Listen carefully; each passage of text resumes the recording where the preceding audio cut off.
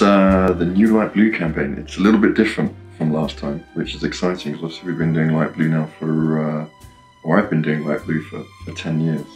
But we are shooting on Monte Bianco. It's on the middle of a glacier, so it's a very far reach from what we've been doing before. But it's nice to take on the light blue in a different story, in a different way.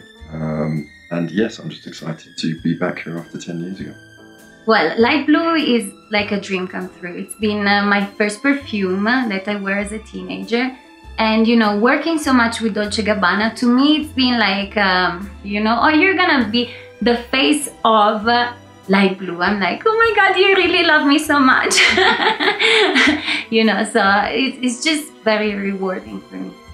I always say about light blue, I probably wouldn't be in the position I am if it wasn't for light blue and Dolce Gabbana. You know, that this was a campaign. This was a fragrance that basically changed the fashion industry. And Dolce Gabbana and Mario Testino put me at the front of that campaign. And so, what can I say? I wouldn't be here without light blue. For me, you know, it's very special also that light blue is the first time I work with Mario, and he's such a gentleman. He's such a great photographer. I've been in love with him since I was a teenager. You know, and to be here, you know, on the Monte Bianco with Mario Testino, I don't know, it's just so iconic. It's really fantastic. Mario is one of a kind.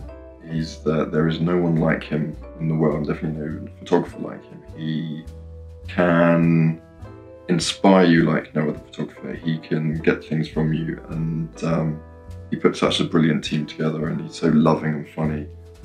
It's never work when you're working with Mario Testino. It's just pure pleasure. What can I say about Bianca? Oh my God. Again, David? It's very, very difficult to explain, but if we see each other, we see each other. Gosh, always about him means like, can we talk about something else? I'm not particularly bothered, but maybe we should move on. Seriously? Okay.